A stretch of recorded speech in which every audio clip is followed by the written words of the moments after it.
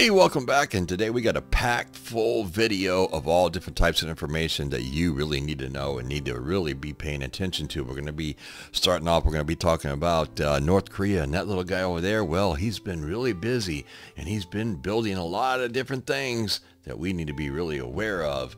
And you know, where he goes with this and how many he has and the whole 9 yards. We're also going to be talking about what the United States did fire off just a few days ago.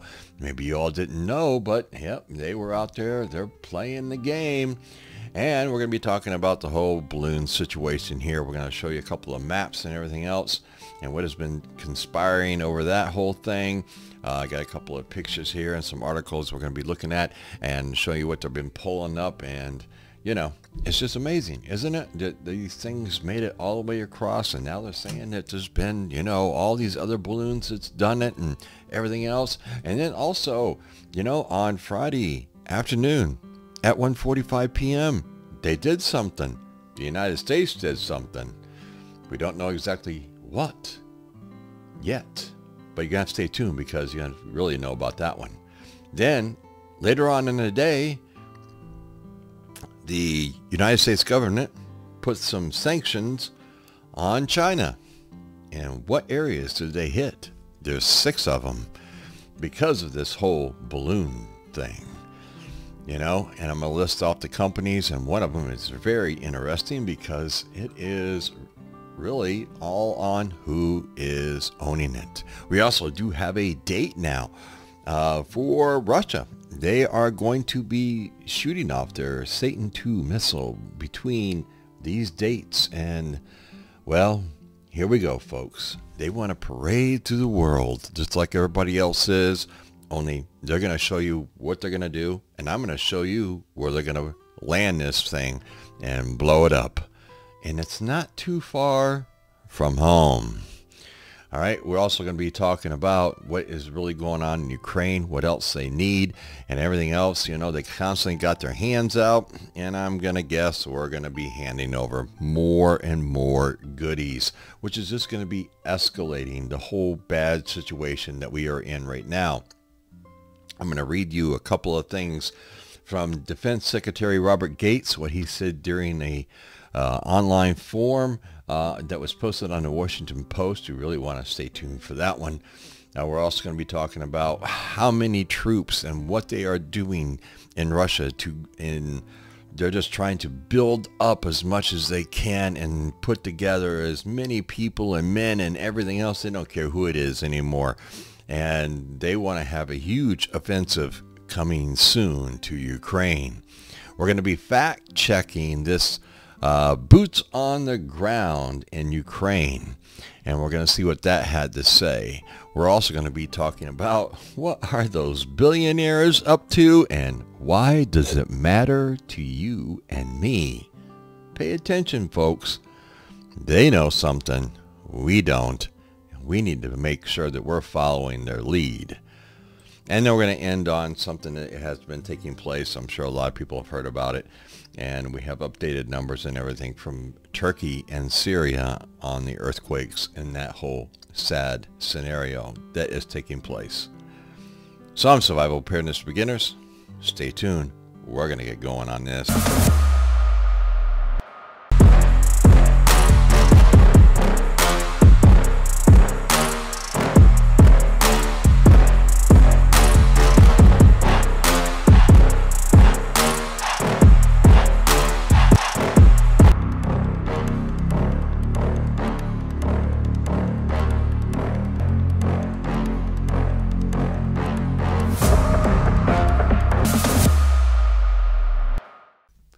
So as you can all see what is going on here, these photos were taken back in January 2021 in a military parade in North Korea. Look at the size of the missiles and make sure you take note of the size of these trucks. All right, now fast forward to 2023, and what do we have? A lot bigger missiles and a lot bigger trucks. All right, so they have been very busy on building up their military might as far as nuclear arms. They know this is the answer to all their problems, right? Wrong. You know, I mean, they are really starting to ramp up what they do have. We need to be paying close attention to this because, as you can see, these are the missiles that they have. These are the ones that we have to pay attention to, the 14, 15, and 17, because those can reach out and touch us all the way over here to the east coast of the United States of America. Now, the top question we all have to be asking ourselves is who is funding all of this? Who is behind this? Because we all know that North Korea is the most sanctioned country in the world. They make no money off anything. All right, so how did they go from this to this in a matter of 2 years? And they have 17 of these bad boys. Okay? So one has to ask themselves, who's funding this? Russia? China? Both of them?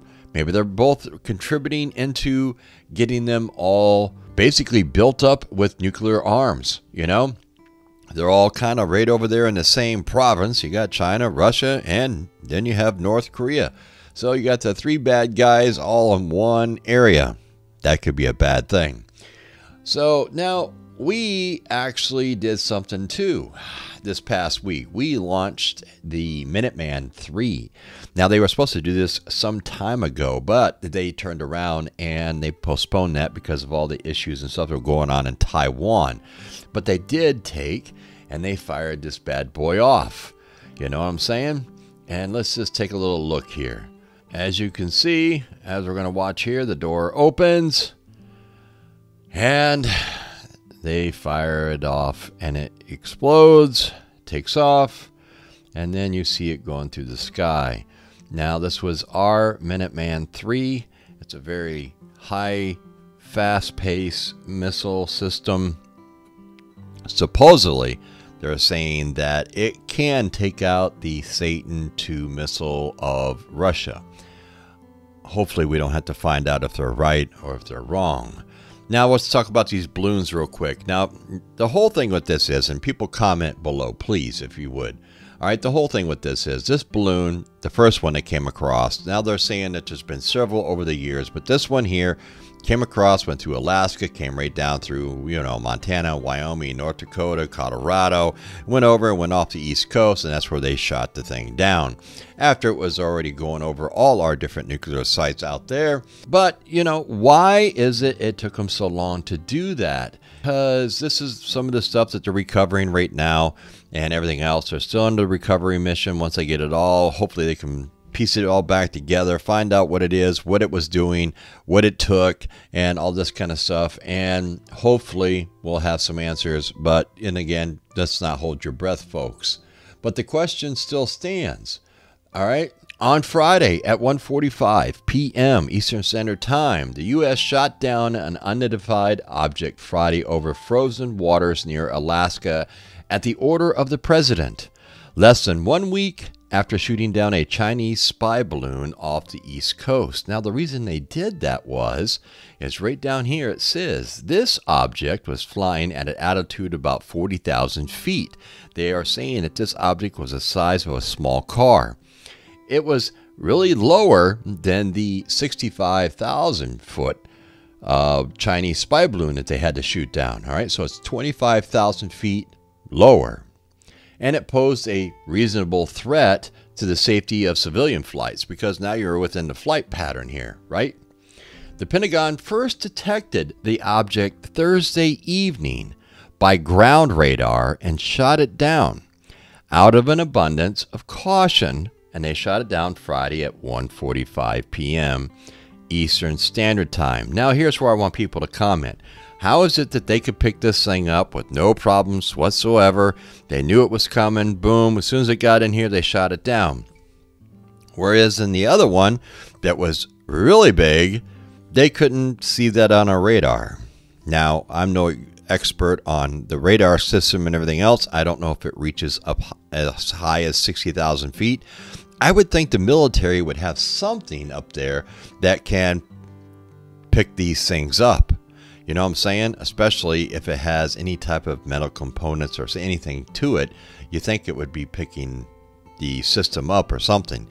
So you people comment what you think on that one. Later on Friday, they also did put in the sanctions against 6 Chinese firms. All right. Now, the interesting thing is when I tried to find any information out on any of these firms, I was struck out. Wikipedia didn't have anything. You couldn't find anything on the internet, really anything. But you could on this one right here. China Electronics Technology Group Corporation 48th Research Institute. Now, what you find on that is, which is very interesting, is this section right here, okay?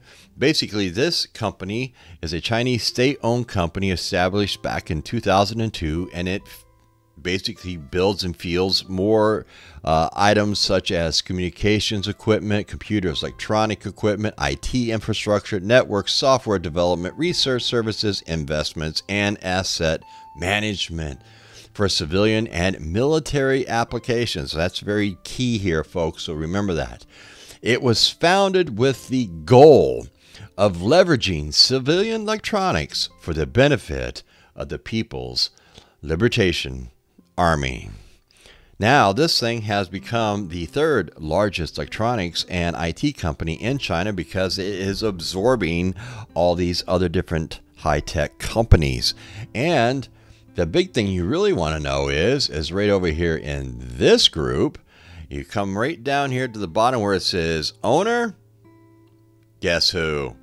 The Chinese government. Yes. So that explains why the Chinese government is basically buying up all these other companies and stuff, because they want all the technology to themselves. They don't want this to be shared throughout any other parts of the world. Now, Russia has announced that the Satan II missile is going to be launched between February 15th and the 25th. They're going to be doing exercises at that point with the African and the Chinese, and they're doing these different types of drills, exercises, and everything else, just like we do with all these other countries. It's nothing new. It's been going on for a long time. But they're going to be firing off this missile, and where do you think that missile is going to go, folks? Well, wait till you see. So they're going to be firing this thing off, and they do believe that it's going to be taking off and going through from the west of Russia, and they're going to fly it all the way to the east of Russia, which I'm going to show you right here. Now, this little island in Russia, right off of Russia, this is all Russia over here. This is where they drop all their bombs. They like to do that. And the reason why is, okay, so supposedly they're going to be firing this thing off from somewhere over here in this region. And it's going to go all the way over here to this region and explode. Now, does anybody see how close this is to Alaska? Let me zoom in a little.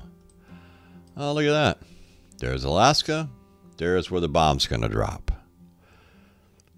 Pretty close, huh? I think that's something we really need to be paying attention to here. Stuff's starting to get a little close to home, and I think Russia is doing that on purpose to send a message. So maybe we need to send one back. Just saying, folks. Now, Ukraine, yep, we're going to be sending, as of 2 Fridays ago, we're going to be sending another $2.1 billion weapons package to Ukraine. They are begging for everything.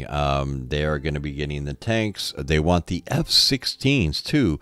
But let's hear what the defense guy had to say about all this kind of stuff. Now, something to really pay attention to before we get to what Mr. Defense Secretary Robert Gates had to say to the Washington Post.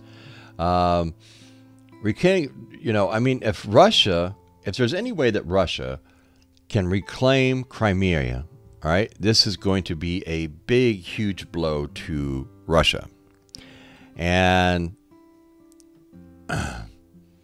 if there's any way that Ukraine can go in and reclaim Crimea and retake that back over, this is going to throw a whole new switch to this war, because that's where Putin said that he would probably look at using nuclear weapons on Ukraine. And I feel if that does take place, we're going to be opening up a whole nother storybook of this complete mess that we are in right now. This Defense Secretary, Robert Gates, all right, he says he believes Ukraine could take back control of the Donbass region and Crimea too, in that respect, if you really read the whole article. It is seen more than 8 years of fighting after the Kremlin opened back separatists there with men, equipment, and financial support, and it was illegally annexed to Crimea. So basically, you know, they took it and they weren't supposed to, and they had other people that were doing it, and then they claimed all the victory.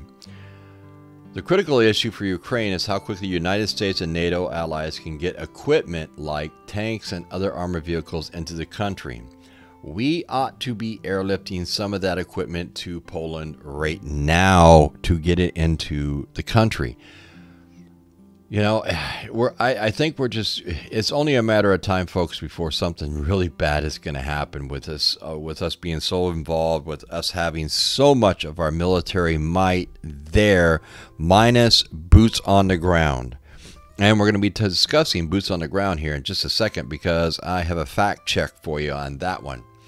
Russia is already gauging the speed in which it can draft an additional 120,000 men, which would bring the number of new troops that need training and equipment to bolster defense and launch a counter-offers to 500,000. They're already starting to push all these men and stuff. They're starting to build all along the eastern side there, and they're looking to do a major defense, and they believe that this big Russian push could come as soon as the anniversary of February 24th, which is coming up here real soon.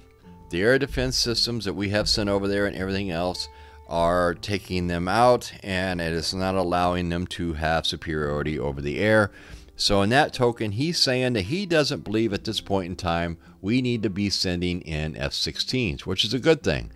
The Ukrainian officials say Russia's military is massing hundreds of thousands of troops for a renewed offense in the eastern Ukraine, set to begin as early as next week. This comes with heavy fighting and everything else that's been going on, and you know, and all this trench warfare, because it's basically we've gone back to like World War II, and it's just amazing with the technology and how Russia is still fighting like you know, we're in World War II or something here. Here in the United States, the NATO Secretary General Jens Stoltenberg is in Washington, D.C. today for talks with senior Biden administrators. And basically, his trip comes after a few days after he was at the UN Secretary General, who called for an end to the conflict in Ukraine, saying he fears the world is sleepwalking into a wider war. Now, you comment below if you think that we've already walked into that coming wider war, because I believe we have. I don't think there's any turning back for anybody right now, especially Putin, because he is not going to go down without doing something drastically. He's not going to lose without trying something. Now, what we also want to make sure that we are doing here, we're fact-checking boots on the ground. And it says, while the Pentagon briefing of the news media highlights the most direct role American personnel have played within Ukraine, to call it boots on the ground is an overstatement. This is coming from the Pentagon. Of course, just saying it's an overstatement. We don't really have boots on the ground or anything else. A defense official said that the U.S. military was taking proactive steps to stop, you know, the division of U.S. provided weapons. All through added that there was no evidence that any such diversions were taking place. The team will be weapons experts with the aim of keeping tabs on the U.S. supply arms in the operation that does not involve American soldiers fighting alongside Ukraine forces. The inspectors will not be near the front line, the Pentagon said. And so far, with fact check, it shows they need more context to make sure this is true. They're not saying it's 100% true, They're also not saying it's false. They're leaning more towards true, but they want more information. Now, something we all need to be doing right now is paying attention to what's going on with all these billionaires and what they're doing. And they're buying up bunkers, nuclear doomsday bunkers. Yes, I mean, they know something we don't. So this is a very, very good thing to really pay attention to. These people are spending up to like $14 million into what is going on right now. All right. And this way here, they can survive nuclear blast, whatever it could be. You know, I mean, look at the inside of some of these bunkers. Aren't they lovely? I mean, I'm sure we all can afford that. Yeah, right. All right. So, but there are some places where they're not too bad of price. It just depends on what you can afford and everything else. You can also turn your basements and stuff into a nuclear shelter too. Probably a lot cheaper than what it's going to cost this, but you may not have that pool. There are several different areas in this country. They are looking, a lot of these billionaires are buying up different bunkers throughout the world. Actually, they're buying them here in America. They're also buying them in Australia.